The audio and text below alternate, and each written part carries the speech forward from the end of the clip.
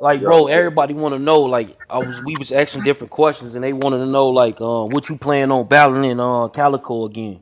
Would that ever be possible? Um, nah, it wouldn't make no sense for me. You know what I'm saying? Or for him. You know what I mean? He caught a win. He caught me on a bad day. You know, let him have that. He can have that. You know what I mean? No, I got you. I got you. I've tried to make that happen, but I mean, I'm just keeping it realistic. I'm out of there, bro. I'm out of there. Like I love the culture, but the politics of it just got really corny. You know what I mean? Yeah, and like battle rap, making songs or podcasting. Like, what's your go-to these days? When you talking about what other podcasts I watch? No, just like you podcasting. Like, whether you making music, Yeah, podcasting, or battle rapping. Which music, one? Like, music, which one you want to podcasting. go to?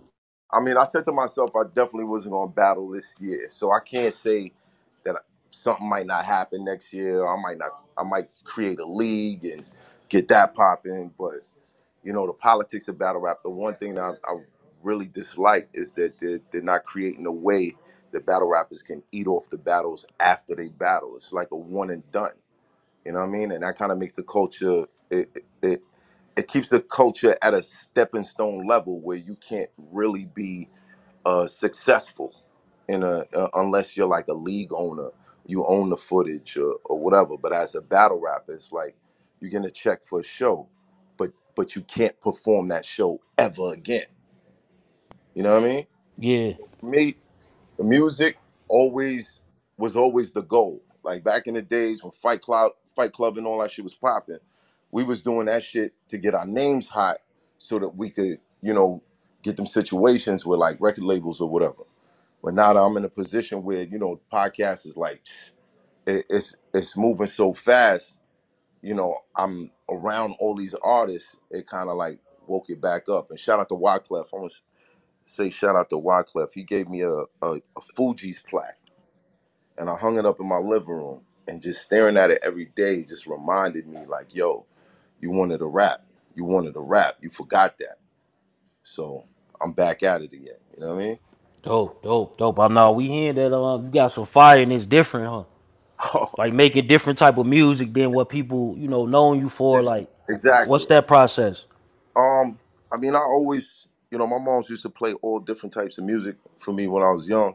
She played classical music, and as the symphonies would play out, she would tell me stories to them. So I always had an ear for like anytime I heard a beat, it's like I already knew what kind of song was supposed to be on it. I knew what was supposed to be said on it. You know what I mean? And I still got that. I could do it. I got records. I be telling people, yo, it's me and Tank. I got Tank on the record, but it's really me. You know what I'm saying? It's really me. You know what I mean? I could sing. I could do everything, bro. And I feel like in this world, you here to find out what you what you're capable of. You know what I mean?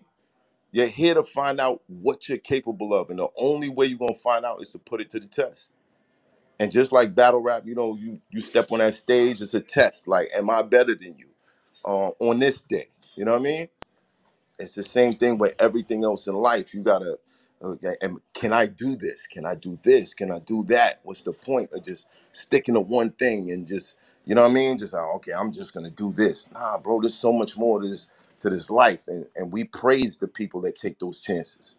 We praise the people that decide, okay, I want to do this now, and if you're good at that, then that's great.